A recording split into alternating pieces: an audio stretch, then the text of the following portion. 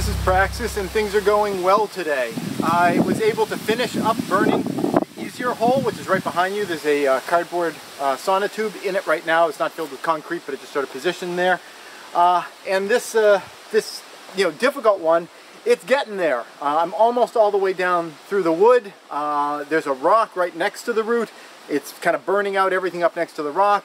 I think between today and maybe tomorrow, that one over there should be done. What I'm working on right now is the last hole that I had yet to dig, which is this one here. I got it dug down. There was one small root. It was a tiny one like that, just about, I don't know, not even 2 inches in diameter. I got that one just chopped out with a hatchet and already started working on this guy here. I've got a footing of concrete in there with one railroad screw drilled down into the rock. I was fortunate there was a sheet of rock at the bottom, so that's going to make a really nice attachment for the bottom. It's clearing really close to this boulder here, but it's just making the clearance. I want to have a little padding so this thing can kind of move and shift. I don't want this thing kind of shifting and cracking my column in half, but the best I can do is give it some space and cross my fingers on that, I think. Although that said, I probably could have drilled some holes through it and knocked out a corner of it a few inches.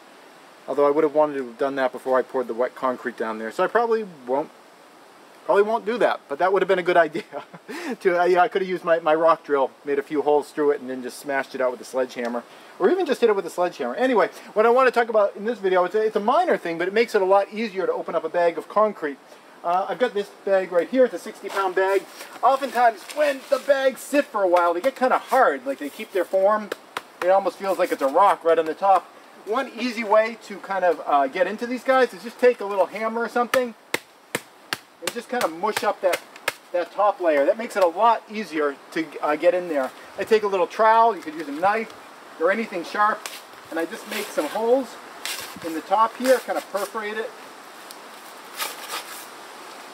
like that,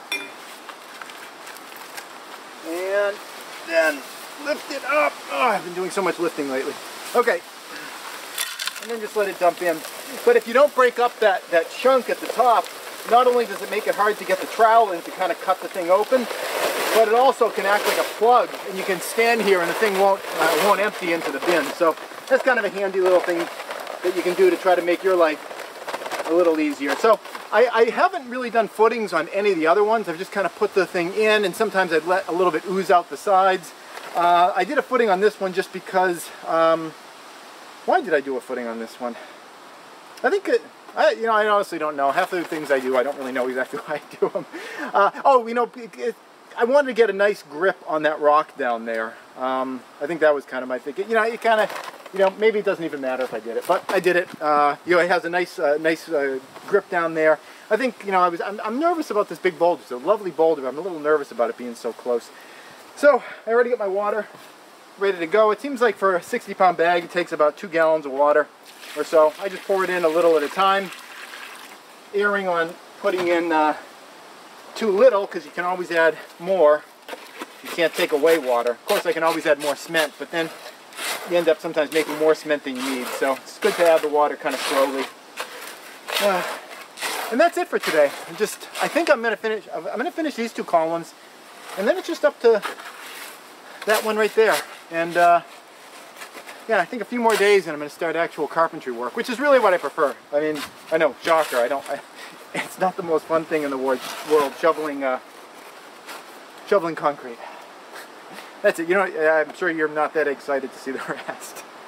Thanks for watching.